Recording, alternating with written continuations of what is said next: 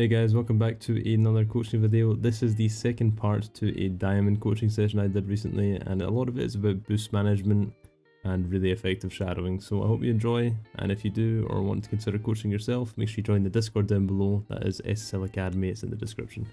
Enjoy the video guys, and I'll see you later. Okay, so if you're low on boost on defense, this is a bit situational again. A little bit more of a niche thing, but when you're low on boost on defense, you always want to try and prioritize picking up pads when you can. Yeah. I'm trying to think of a good way to demonstrate this, because you've not done the big problem that I see a lot of people doing. So let's say I'm just gonna talk about low boost defense a little bit, just so to give you an idea of what I'm talking about. So if we're defending on low boost in general, what we don't want to do is we don't want to boom the ball away, right? Because it just lets the enemy continue their aggression.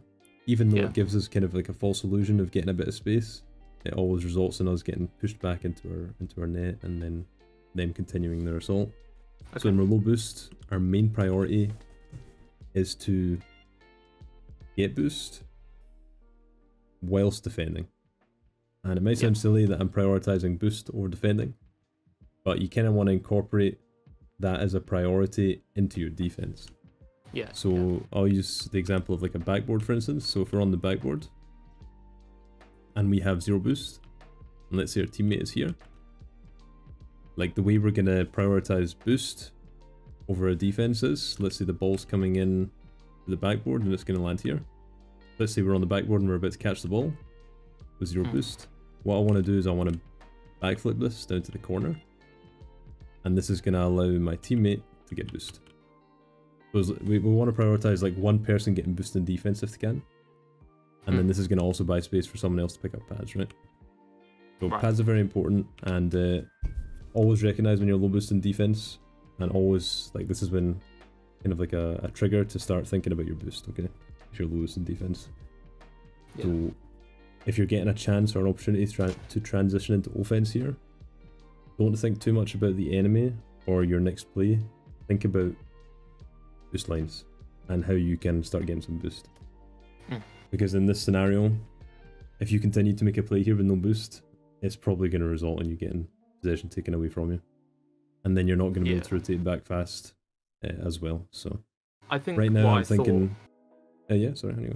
I think what I thought in this situation is this person would jump towards the ball, so I was thinking probably get like a light touch on it and then do a single jump 50. Yeah, and then maybe you can get a goal from it, right? But they didn't challenge me, which I didn't expect. Yeah, so a smarter player realizes you don't have boost, and maybe he didn't realize, you know, maybe he just goes for the shadowing because he feels more comfortable doing that. But a better player is going to realize that you guys are starved. You know, they're going to keep track a little bit of your boost and who's picking up 100 boosts, who's picking up pads, and they're going to shadow you, and they're going to realize that you've not got too much offensive options against them. So it's quite easy for them to shadow and take the ball off you and then attack again. Yeah. So again, I always like to prioritize boost in these situations because I can normally pick up some pads. Like, forget about making an offensive play. I'm going to pick up this pad. I'm going to pick up this pad.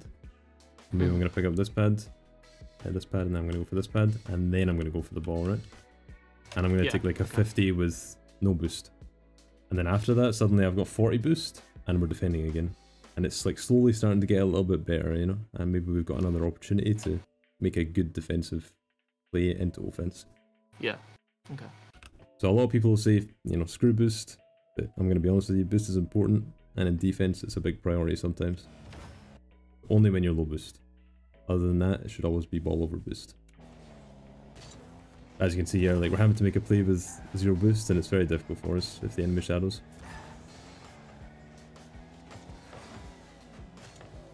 Yeah, pretty unlucky there. Respect to his teammate, that's good. Okay. Very careful here. So the enemy misses it, even still.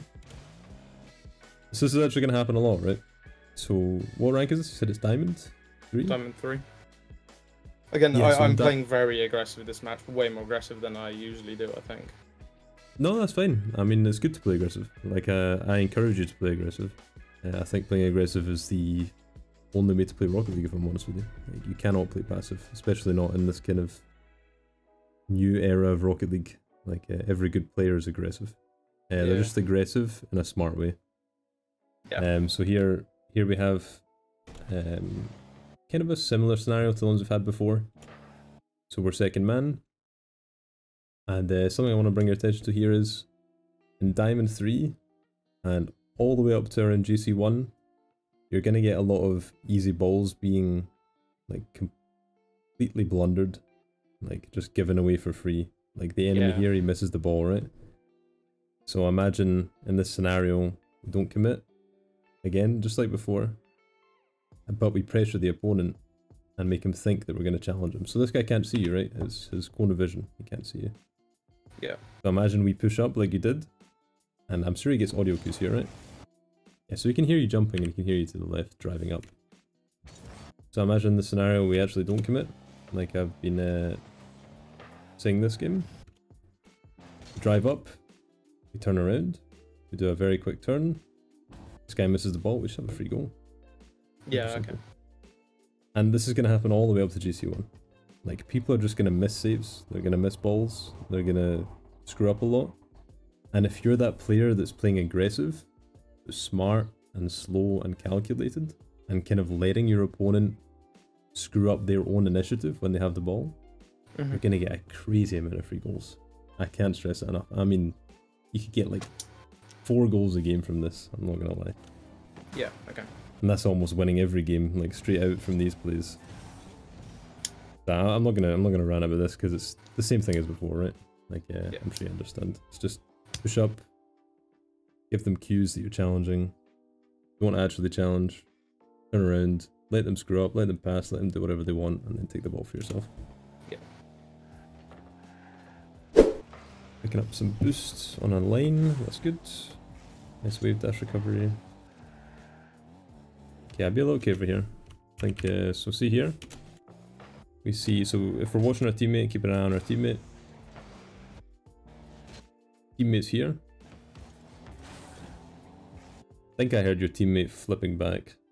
I'm not 100% sure, but I think I heard him flipping back. I'm assuming he's on the back right boost here. I'm assuming he's turned at this point, and he's coming up on mid. Probably between your corner boost and the mid boost. He's probably closer to mid boost now. What we can do is we can actually just peace out here and we can leave the ball for him. Like, this is good, and the reason this is good what you're doing is because, as you can see, if we look at Nitro Hazard on the enemy team, just take a look at this guy's perspective. This is your teammate. So let's just see if your teammate's positioning was as I said it was. Yeah, so he's in a really good position here, right? They just kind of swoop in. But I think, let me just go back. Let me check Nitro Hazard. So yeah, when you turn on this ball, perfect. That is really good. And why is it really good? Because we see he respects it and he turns. Right, you've claimed possession from that turn. Yeah. Super good. And now we can think about the fact that we have 0 boost and there's not what we can do with this ball. Like, yeah, we can literally do here nothing with it, here I just want to do like low 50s. Yeah, we can take like a... So what we can do here is we can take the ball, we can take a 50 in the corner.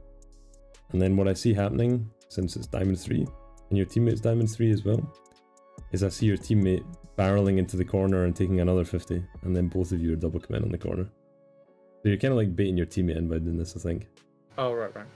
Yeah, so it's just a little bit dangerous in my opinion. I mean, it looks like you do get a goal from it in the coming like 10 seconds or so.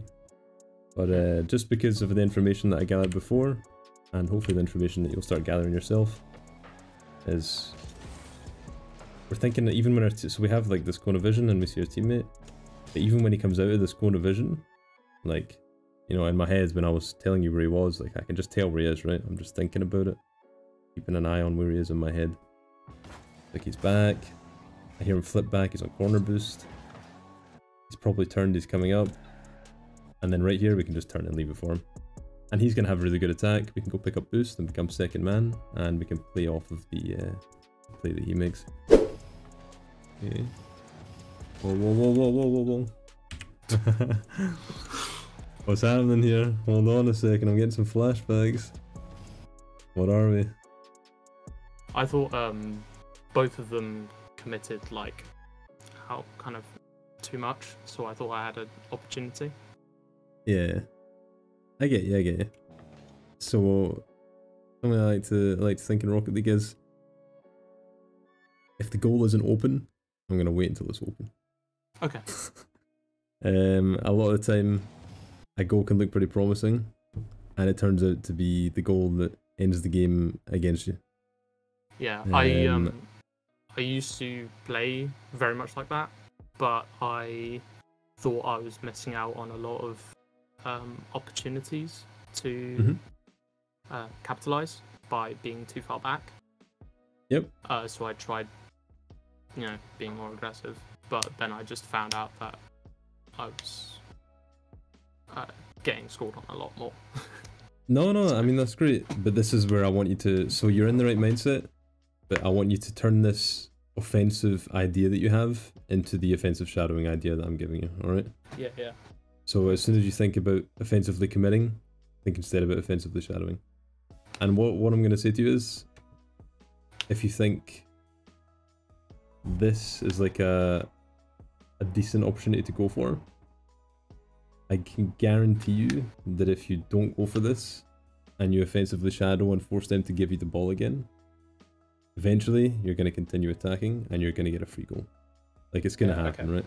You're going to get that open net in the next 30 seconds if you offensively shadow. Right. So it's all about, like, never think about scoring. Think about breaking their defense. Like, completely. Like, most goals are scored in pro games. Obviously it's threes, so it's a little bit different. But if you watch pro games, it's like, not a lot of goals get scored most of the time unless there's some serious issues on one side, or one team making a lot of mistakes. But the goals that are scored in pro games are always when there has been a constant attacking pressure for the past like 2 minutes, to the point where people are starving and can't get any boost and are playing off like the smallest amount of boost from pads until eventually they just break through and get a free goal because someone just can't make a small defense play because they literally have nothing. Yeah. And it's kind of the same in twos. And even in ones, like even in ones, a lot of pros will prioritize stealing boost over taking a shot, especially smart players like Flakes and stuff. They'll always go for boost. They'll even just take the ball across pitch instead of like even being offensive, right? And they'll just take another boost because they're just playing this kind of like long game of, I'm going to starve you out and I'm going to make you come out of position and then I'm going to take this free goal. I find it's generally quite hard to be able to take their boost as much as I want to, because my teammates generally like go up and are really aggressive, take the ball and whatnot. So then I'm kind of left back and they're the ones who have to go up and get boost and then they don't. I'm like, Yeah, so I wouldn't worry too much about stealing the boost. I think that's more something that's going to come a bit more naturally from attacking and then rotating out from your attack. Yeah. So like for instance, when you attack, a lot of the time you're going to rotate out on the corners and you're going to take a boost, right? Yeah. So don't worry, I think that's going to come a bit more naturally. Obviously when you attack from middle, you want to be taking these pads in front of their net, and that's going to really affect their boost management, because a lot of the time that's what people go for when they're starving. But yeah, always think about how you can drag the opponent out of position by again using offensive shadowing. Let's take a look at their boost. 49, 89, they've got quite a lot of boost, which isn't great for us, but we can drag that out, right? Yeah, so they get a touch here. So let's say we were here and we slowed down. He gets the pass here. I'm just gonna turn, we're gonna come back, we're gonna take the ball. And then this boost was stolen on the way up, right? In offense. So suddenly when we rotate here and we take the boost, we have possession, we have the boost. And then we start attacking. And then suddenly this guy goes for this boost. And he's like, whoa, it's not there. And then he feels like he has to pressure you anyway, right? Because he's there. And, you know, he's used another... He's on 38 boost. He might pick up a pad or two, but he's going to use a lot of boost to try and, like, pressure you and then start shadowing you. And then suddenly this guy's all the way out here. We get it past him. And then it's just this guy in defense. And he's gone for this boost. And then he's rotating back. You know, like, it's kind of like this it's like a tug of war almost, you know? And you want to keep pulling them and pulling them and pulling them out of their safety and out of their... You want to kind of rope their boost out as well. Yeah, okay. So try and think of the long game and less of the short term, I could bang this in and the game's over kind of reward, you know?